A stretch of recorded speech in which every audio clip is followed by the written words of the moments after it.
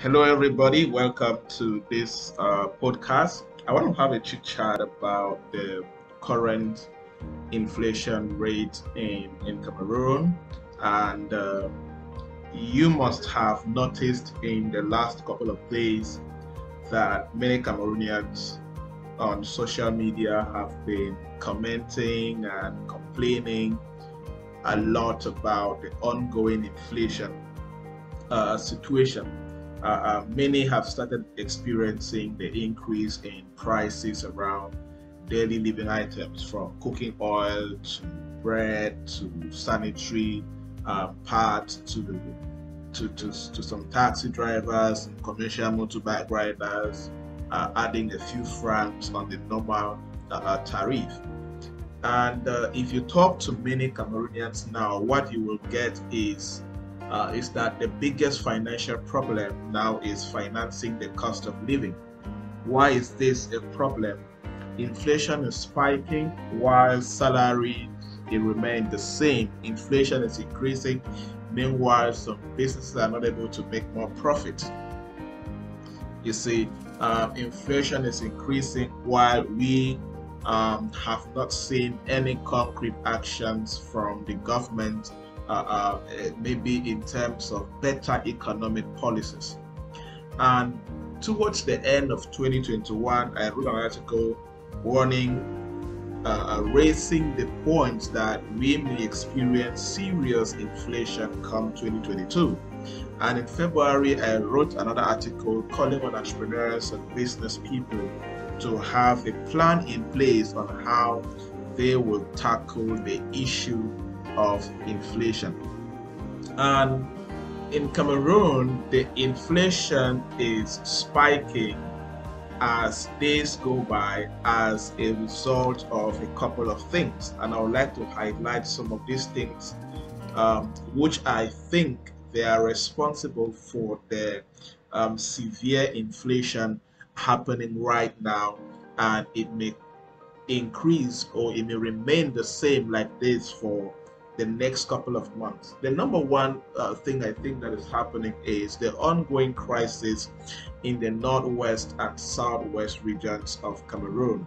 I mean, the crisis started since 2016 or so, and these regions are not 100% economically functioning, and the government is also losing money in financing financing the soldiers or the military against whatever they're fighting against. And it is the seamless movement of goods, services, money, and people, and functioning institutions that makes up an economy. So since people cannot move freely, since goods cannot be transported anytime during the day or in the night, since money cannot be moved anytime, etc., this affects the economy a lot, and it forces the economy to struggle. The food supply that leaves these regions to the rest of the country, especially Douala and Yaoundé, the major cities in the country, has been handicapped for these years, and it therefore leads to a lot of price hikes as far as food is concerned. So this alone plays a very big role as far as inflation is concerned right now in Cameroon.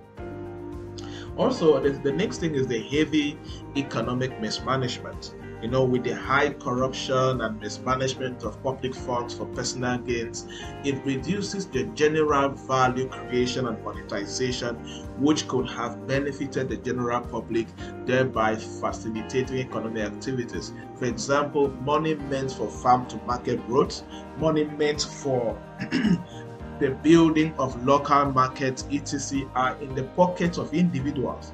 And since the goals or the objectives for the money have not been achieved, this slows down economic growth, and this consequently can contribute to inflation.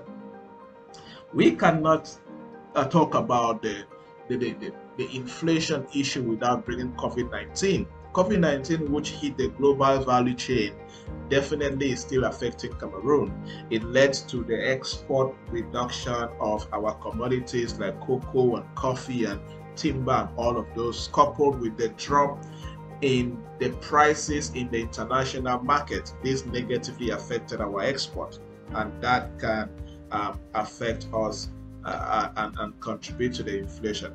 What about the war between Russia and Ukraine? Since we still have a weak and struggling agricultural sector, also plagued with serious embezzlement and corruption, Cameroon government says Russia's war on Ukraine is responsible for wheat shortage that has led to a 40% increase in the price of bread. And Cameroon is encouraging local substitutes like cassava and yams to replace the wheat usually imported from Russia and Ukraine. This is according to Voice of America News. The next thing also causing the inflation rate is the inadequate skills among Cameroonians. Here, I'll focus on inadequate digital and virtual skills. It is still a challenge for many Cameroonians to live in Cameroon and make money from other countries. And in the midst of inflation, it will be a plus if more Cameroonians can make money from bigger economies. And that is a challenge because they don't have the adequate skills enough to create value that can prompt people from different countries to pay them. The challenge of poor internet, unstable electricity, and the challenge of receiving seamless payment online also comes into play as a result of all these difficulties, which also contributes to the inflation. The question now is, what is the way forward for individuals and businesses? What should we be looking at?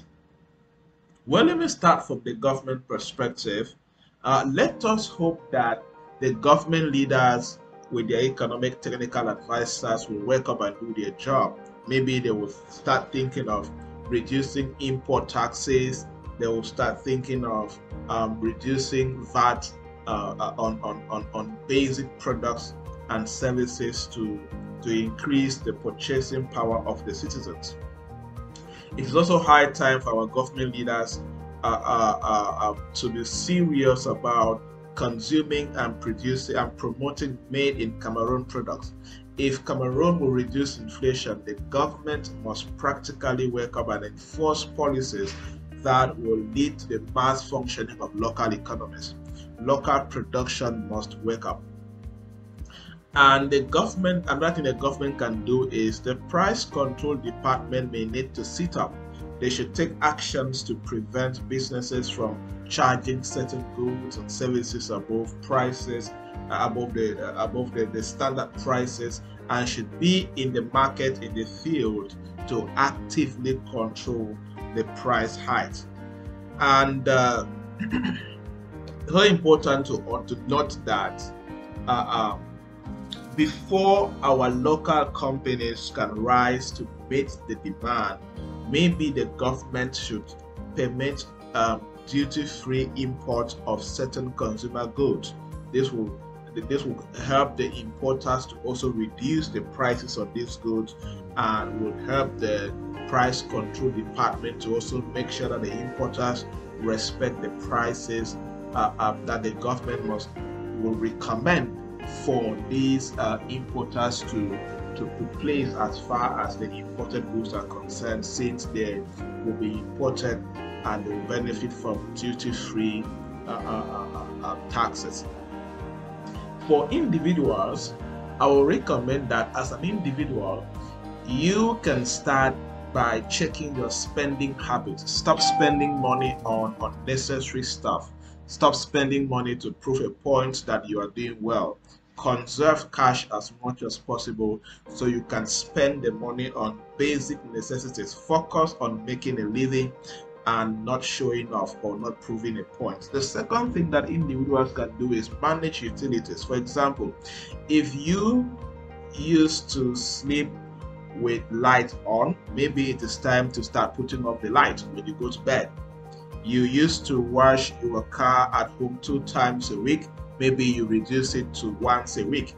I am not saying that you should punish yourself. I am saying you should cut out some excesses. The next thing is diversifying income.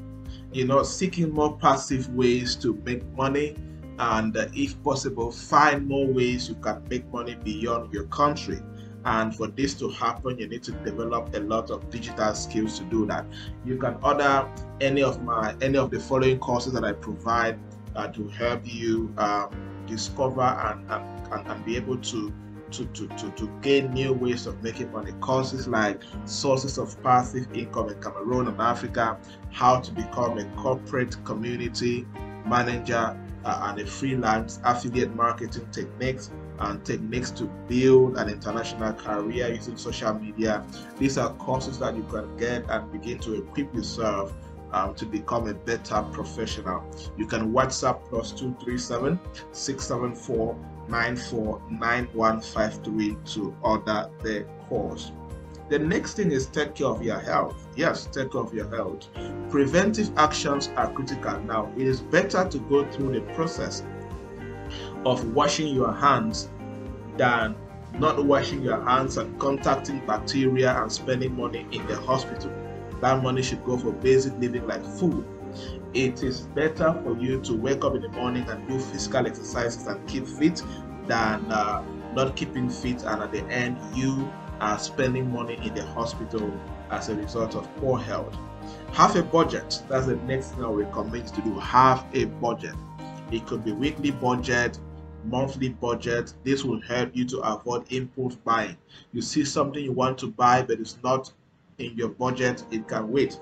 Having a budget is the best way to keep costs under control. And the last thing I'll recommend is maintain a good saving habit if you can. Maintain a good saving habit.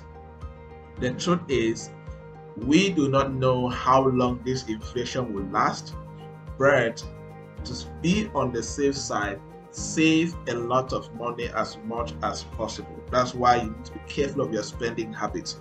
Reduce your spending habits and increase your savings habits.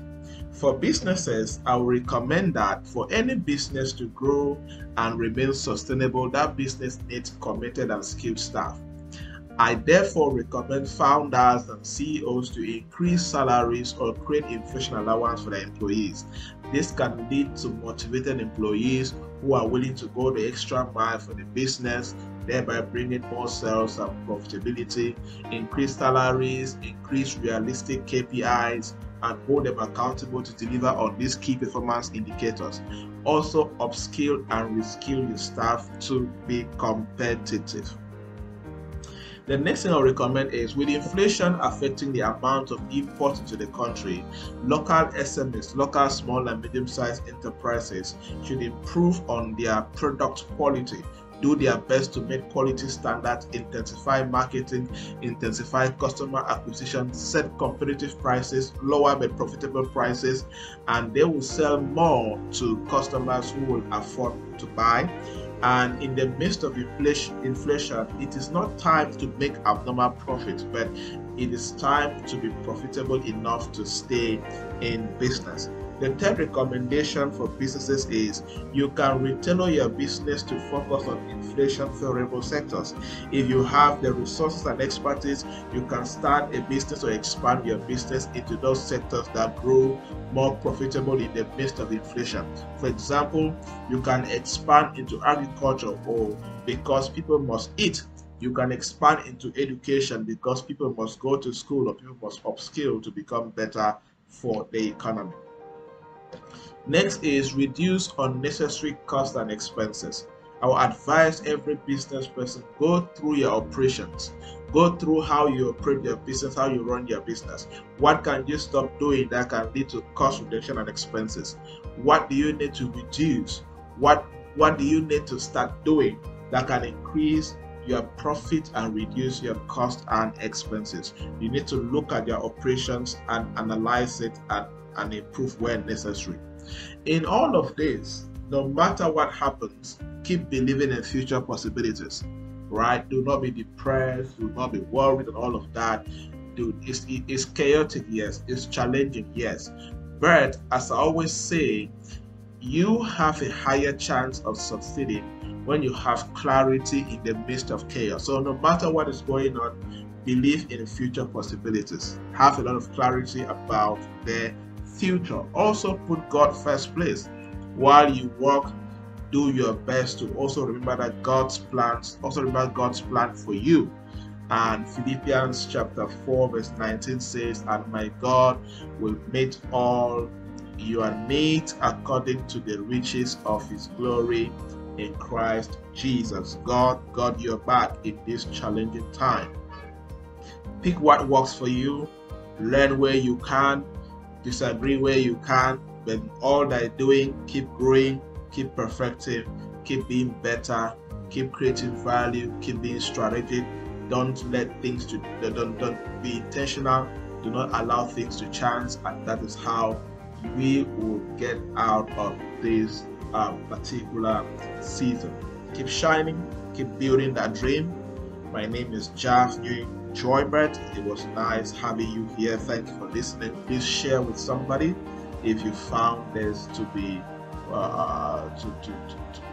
to be valuable for you. Please share with somebody. You can visit my website javnyuyjoybert.com. My two names, javnyuyjoybert.com, or you can send me a WhatsApp message +237 674 949153, and we will stay in touch and have a good chat. Keep shining. Cheers.